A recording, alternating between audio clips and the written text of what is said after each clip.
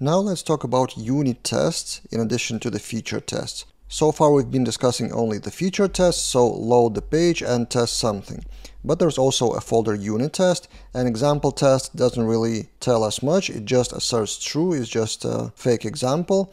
But the difference is that unit is some kind of internal code of your application, so unit tests are supposed to be testing some feature, some function in terms of code.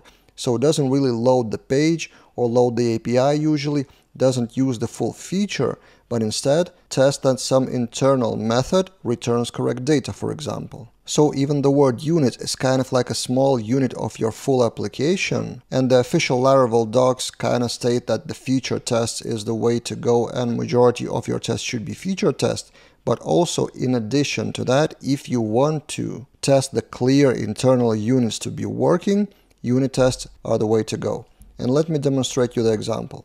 For example, in our page, you want to show additional column price in euros, and there is a converter of currency between dollars and euros. It would be a fake example, so it doesn't use any conversion rates or anything, but imagine you have some kind of class.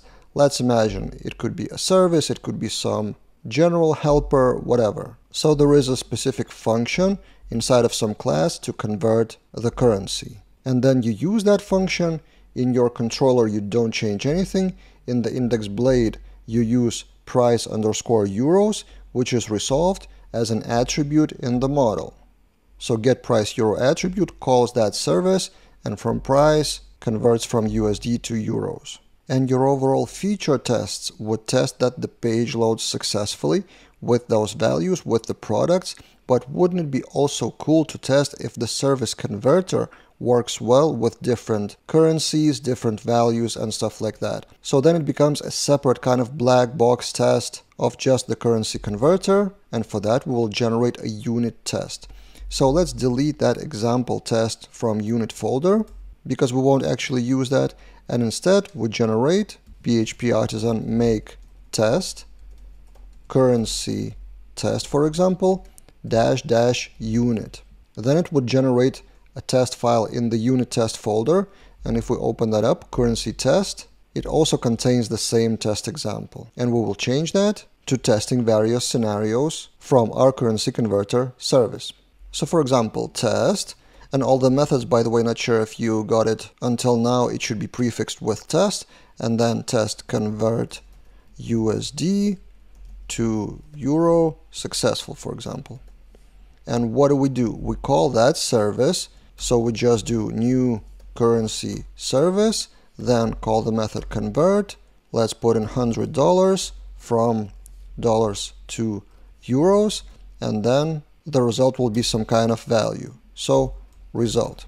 And then we assert, not assert C or assert view has, we assert the values. You can assert the values of the variables. For example, this assert equals. And the parameters, as you can see, expected value and the actual value. So expected value from that conversion should be 98. Again, it's an artificial example with hard-coded rates of currency, just for demonstration. So result should be 98. Or you can even skip that variable at all and do this assert equals here, 98, and calling the service without separate value of result. And now if we launch Artisan Test again, look what happens. In the unit we have convert USD to euro successful.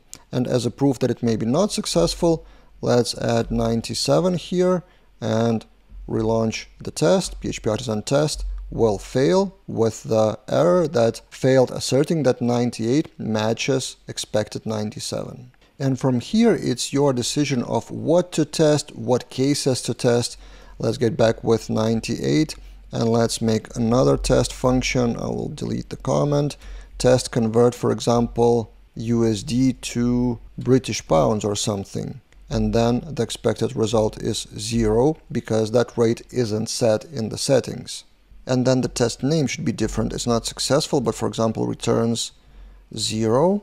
And then of course we need to change the parameter GBP here. And let's relaunch our test. PHP Artisan Test. It is successful. that USD to GBP returns 0. So this is the main difference between feature tests and unit tests. It's not either or, you should actually use both in the real applications. Features are to test how feature works, and separate units could be part of that test, testing the underlying internal functions. It's like imagine you're building a bridge, and to launch the bridge, of course, you need to test that the cars could go over the bridge and the bridge doesn't break, but also it could be great to test that separate parts of the bridge, separate bricks or separate, not sure how it's called in the bridge construction, but separate parts are stable enough on their own. So these are your unit tests.